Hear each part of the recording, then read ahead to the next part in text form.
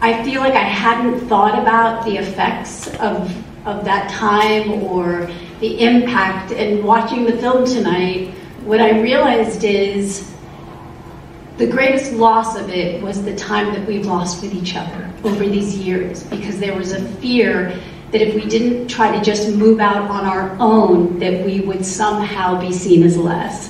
And the joy of this has been the reconnection and the opportunity that we have now. For something that was a really defining, beautiful moment of joy in all of our lives.